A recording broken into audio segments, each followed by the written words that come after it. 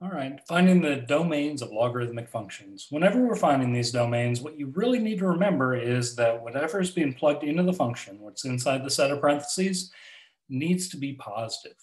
So if it needs to be positive, a math way to say that is whatever's on the inside has to be greater than 0. So we'll simply set it greater than 0, solve this inequality down by subtracting 3 from both sides. So we get to x is greater than -3. As an interval, that's going to be -3 to infinity, but you leave out the -3. It's not okay to plug in -3. You're not allowed to have 0 inside of a logarithm. Okay, moving down, we have log base 5 of x minus 2 with a +1 on the outside. This +1 on the outside, that's going to be a vertical transformation, so we're not worried about that. Again, we're just worried about whatever's on the inside has to be greater than 0. It has to be positive. So adding 2, moving it to the other side, we'd have to say we can only use x values greater than 2. In interval notation, that goes 2 to infinity. Exclude the 2. All right, moving up here to the right, we have log, the common log of 5 minus 2x. Again, 5 minus 2x, whatever's on the inside there has to be greater than 0.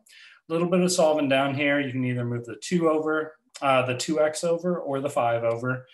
Let's move the 5 to the other side by subtracting them.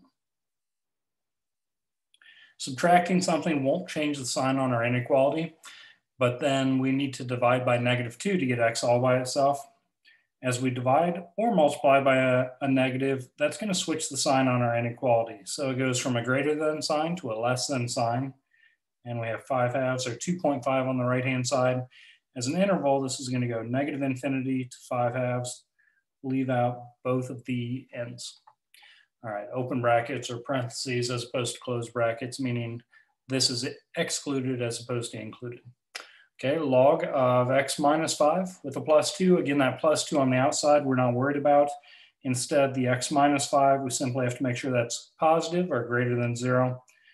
Add 5, move it to the other side. X value is only greater than 5. In interval notation, 5 to infinity.